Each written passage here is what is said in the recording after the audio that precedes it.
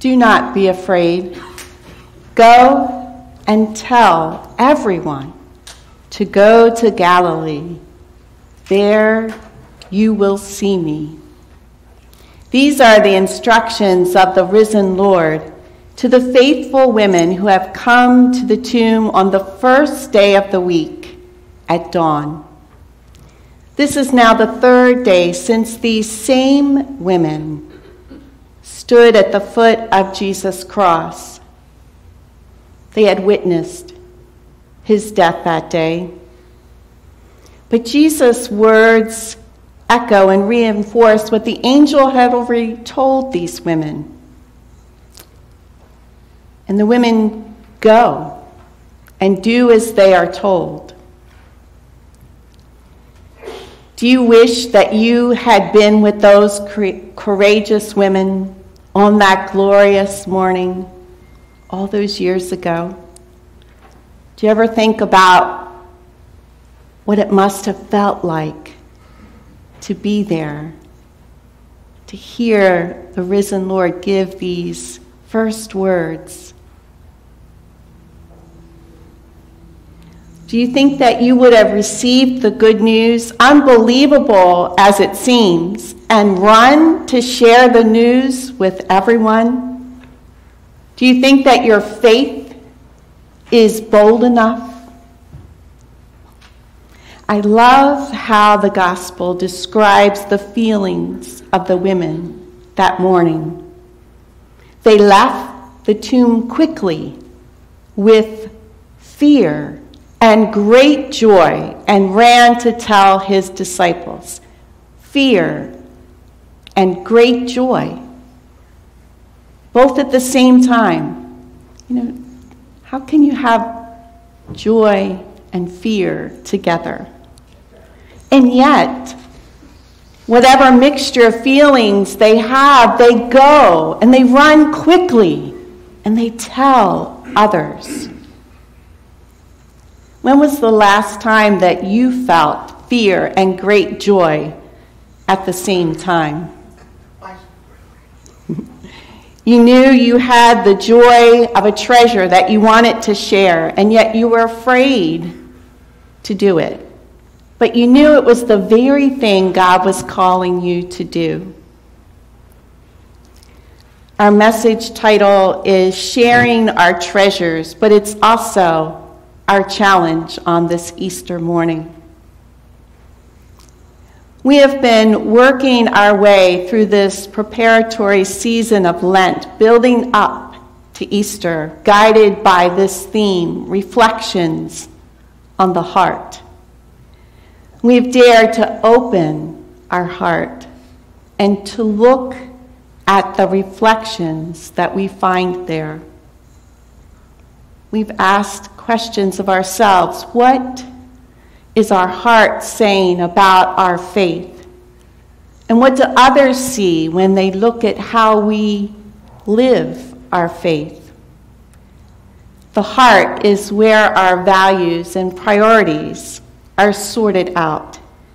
Jesus teaches us where your treasure is, there your heart will be also. What do you treasure? What do I treasure? And what do we as a community of faith treasure together as we're striving to follow Jesus? And what do our lives reveal about what we treasure?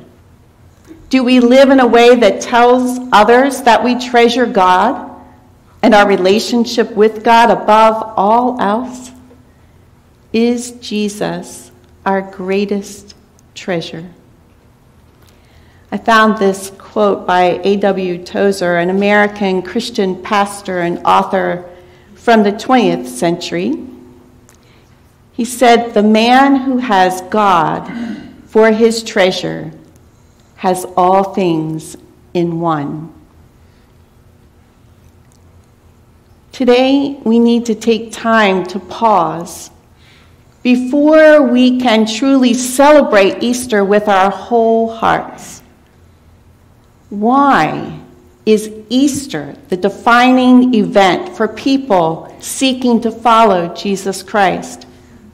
And why are we called Easter people? Well, in order to answer that question, we really have to go back a couple of days to Friday. It is by faith that we call this day Good Friday. It must not have felt like a good day to the women at the foot of Jesus' cross. In fact, it was probably their absolute worst day ever. All of their fears had come true right before their very eyes. Their hopes were crushed. Their love seemed futile, and they are grieving. And they must wait because of the Sabbath for the first day of the week. And then they are able to go to the tomb and to finish preparing Jesus' body for burial. They had to do this work for the one that they love more than anyone. And it is that first day of the week that changes everything. But only from the perspective of the empty grave does the cross of Jesus reveal its true power and value.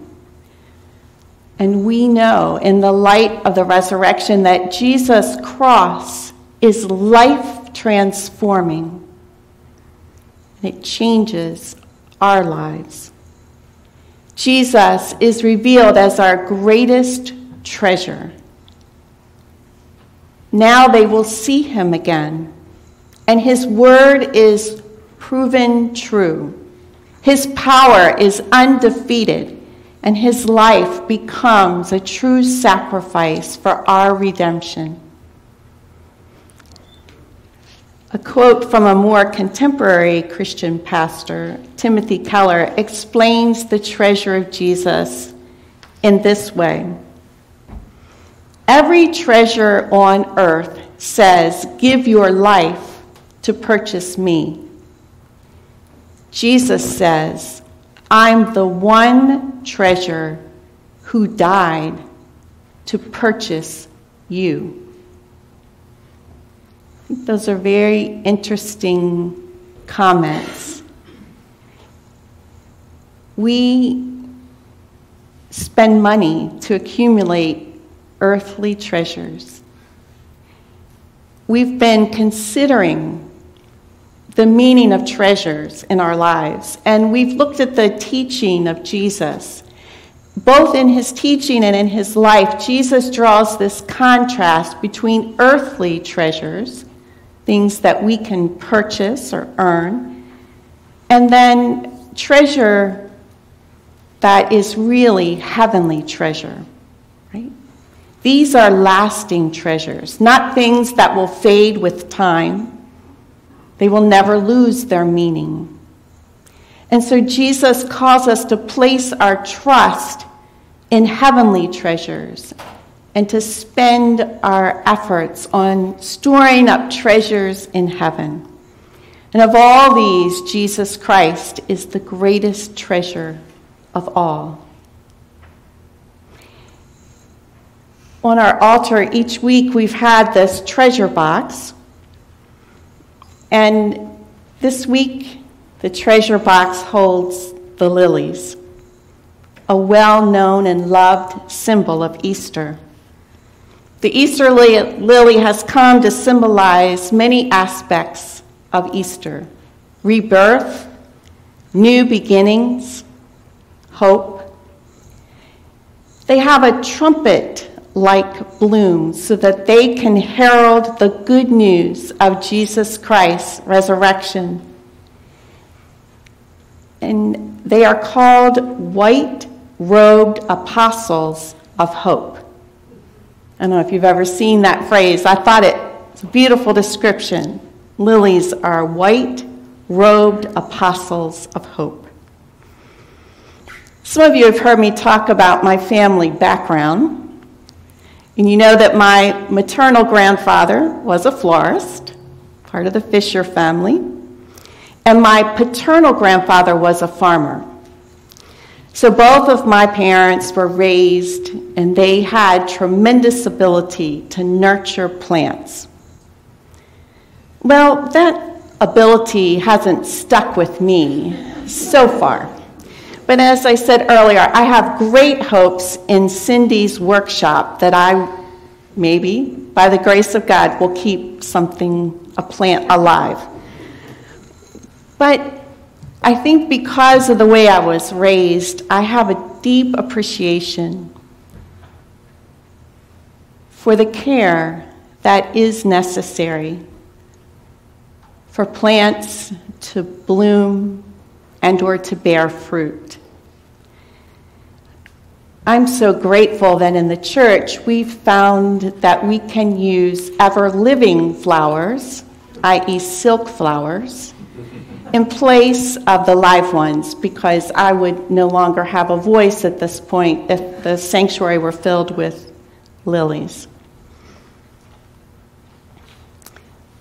But however they're made, the lilies hold their significance and their symbolism. And we remember that the purpose of the lily is to proclaim the good news of Jesus Christ's resurrection to new life. And Jesus invites us to experience with him this new life. And as we do, we can fulfill our calling to share the good news. Imagine Jesus saying to us right now, "Do not be afraid. Go and tell everyone throughout this community that they too can experience new life through my rising from death to life again. Go and tell, even if there's fear mixed in with your faith, even if there's some doubt in your mind, and even when our faith does not understand completely, we are still called to go and tell. Jesus Christ calls us to share the good news that he is our greatest treasure. When was the last time that you were so full of joy that you had to share the news of a treasure in your life?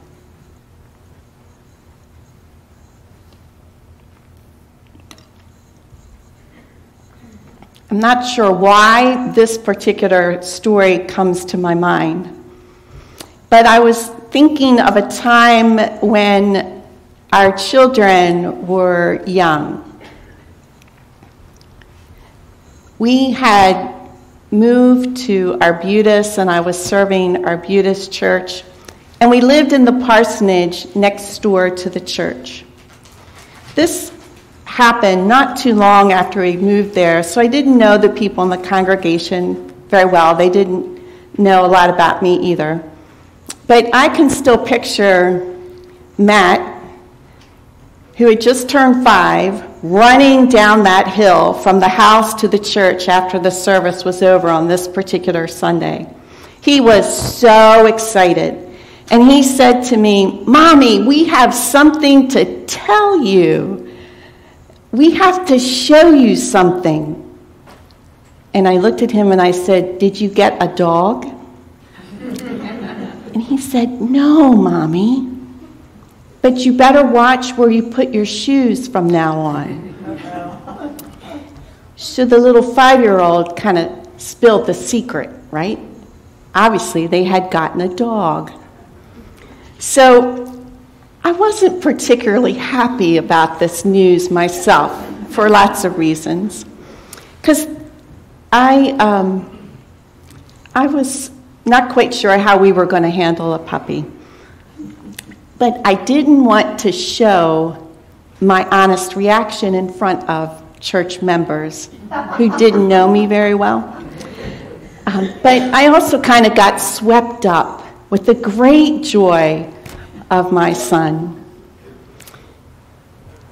I was a little bit afraid and doubted whether we could really handle all that a puppy meant. And this was our black lab named Pepper. And it was because of Pepper that our next dog was called Grace.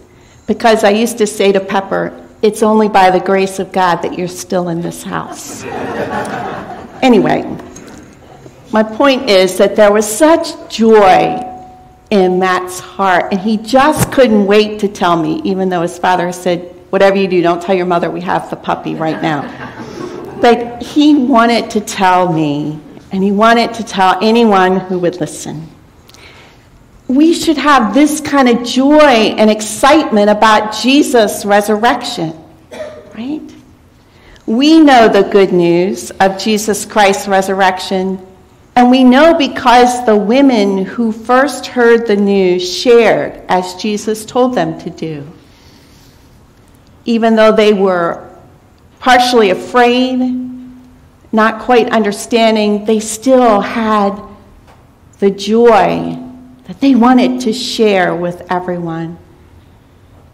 They were faithful and they were effective in telling the others.